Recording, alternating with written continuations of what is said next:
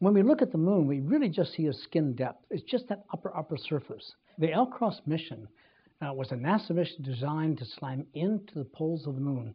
The Centaur rocket produced a crater about 70 to 100 feet across and tossed material from below the surface up as high as a half mile.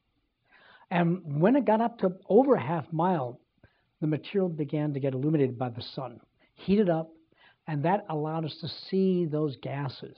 In fact, we saw water. It lit up very easily, but we also saw things like OH, odd compounds like NH, NH2, even a bit of silver, which isn't really expected. We conducted a number of impact experiments out at the NASA Ames vertical gun range in order to prepare for the mission and sort of understand what the different possible eventualities were going to be.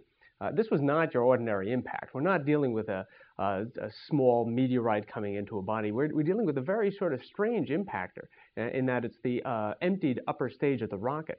So in order to understand what we were going to see and maybe what effects that would have on the results, we had to do all these different experiments. The moon is constantly subjected to impacts from asteroids, comets.